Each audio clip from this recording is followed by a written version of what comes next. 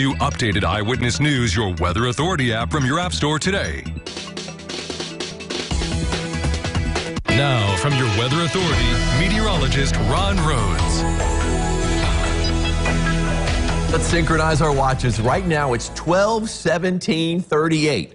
At 8:54 p.m. Central Time on Saturday, it's the autumnal equinox. And I know what you're thinking. You're thinking, it's going to be 95 degrees today in the shade, and you're talking about autumn. It doesn't feel anything like fall, I know, but it will. On Saturday, it is going to be noticeably cooler. You will be much happier if you're tired of this heat and humidity. Kings Cam right here, downtown Owensboro, looking out toward the Blue Bridge. You can just see a few clouds out there. I mean, it is so warm aloft. I would be surprised if we saw anything develop as far as any thunder shower or even just some rain of any note today. So looks like a dry day today. Different story tomorrow, of course. Downtown Evansville from our Tule Law sky camera there high atop Fifth Third Bank, looking out toward the west side. You can see a little bit of cloud cover looking out toward the west, but not much. 91 degrees. That's the actual temperature. The dew point's at 70, so it is stifling out there. I mean, I think what makes this heat wave the toughest, this is the 7th day, by the way, of this particular heat wave, is the fact that it's so late in the season. I mean, summer is hanging on to the bitter end as far as the high heat, right? South-southwest wind. Pretty good breeze today, though. That's one reason why we don't have an air quality alert, is because of the wind. It's helping to blow those particulates around, so we don't have the ozone levels kind of building up on us. So that's good news there, at least. That's about the only good news I've got in this forecast for today. 94, the actual temperature in Henderson, 93 Owensboro, 93 in Morganfield, and 92 degrees Beaver Dam. Far north in Vincennes, it's 92 degrees, 93 in Flora. Now you tack on the humidity. What's it feel like? We've got triple digits already. At the noontime hour, feels like 101 in Carmi, 100 in Harrisburg, 100 in Flora.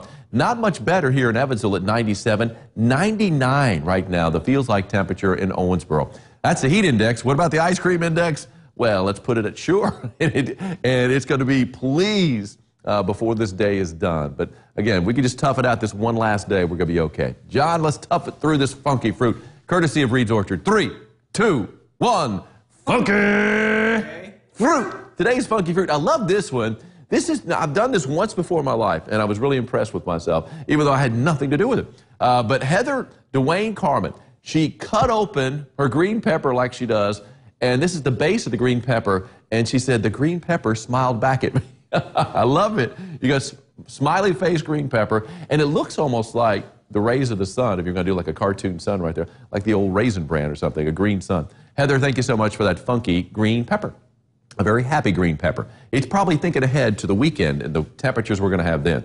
Nothing showing up on our radar, of course. Now, as we take a look at the bigger picture, we do have, or had anyway, a few showers up around Chicago. But as we look up to the north, really a lot of that action has moved to the east. Now, it's a problem for Detroit, but it's not a problem for Chicago. If you're going to be heading up there later on this afternoon, looks like most of the activity, the showers and thunderstorms, will be staying to the north of the Windy City.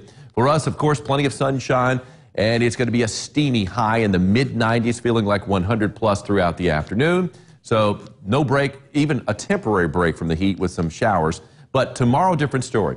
Here we are at noon. We've got our first wave, really our first broken line of showers and thunder showers pushing into the Wabash River Valley and then heading into the Evansville Metro early afternoon.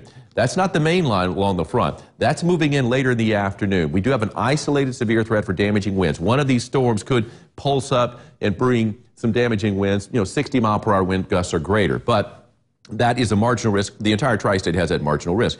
That's going to be late afternoon, moving into the Evansville area. It looks like right now, right around 6 o'clock will be the main line, and then pushing on through. I still think we're going to get to the upper 80s, and in some locations down to the southeast, we'll probably still hit 90, even though we are going to see extra cloud cover tomorrow. So keep that in mind. It's still going to be pretty warm tomorrow ahead of that front. Now, 8 o'clock, of course, the football games are going on. Along and south of the Ohio, that's where the best chance for rain is going to be at that point. So the games north of the river are looking a lot better than the games south of the river as far as any delays. And we will be seeing some lightning along that line, so we could have some lightning delays.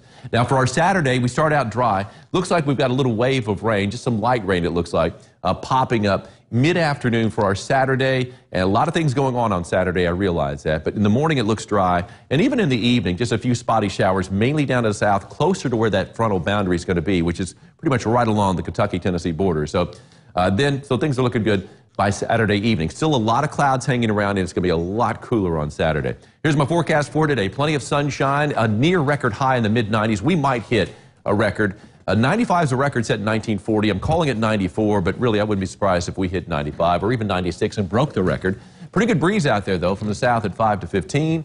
We'll be in the upper 80s to around 90 tomorrow. It all depends on when that front slides on through. It'll be in the afternoon, but we're going to be seeing that isolated severe threat, too. Look at the temperatures, though, over the weekend. Alexandra, even though we do have some chances for rain, 40 and 30% Saturday and Sunday, we're talking about low to mid-70s both Saturday and Sunday for highs.